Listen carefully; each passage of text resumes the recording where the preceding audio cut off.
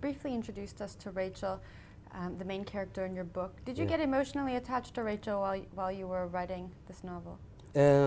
Let me ask you a question. Why do you think I would be emotionally attached? Because I think it's a brilliant question you have asked me. I think to write about someone who goes through the things that Rachel has gone through, and you have to almost become her. Yes, because I did. To write those things.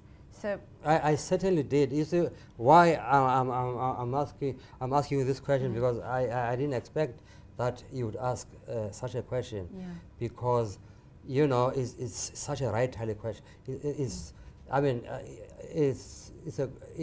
what I went through as a writer, and I didn't expect you would know that that I would go through that sort of thing. Yeah. Yes. Yeah. What was it like going through that with her almost? Yes. Yeah. It's it really affects you and your life at home also.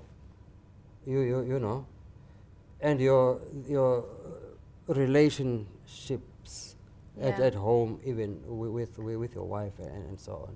I can imagine. Yes. Yeah.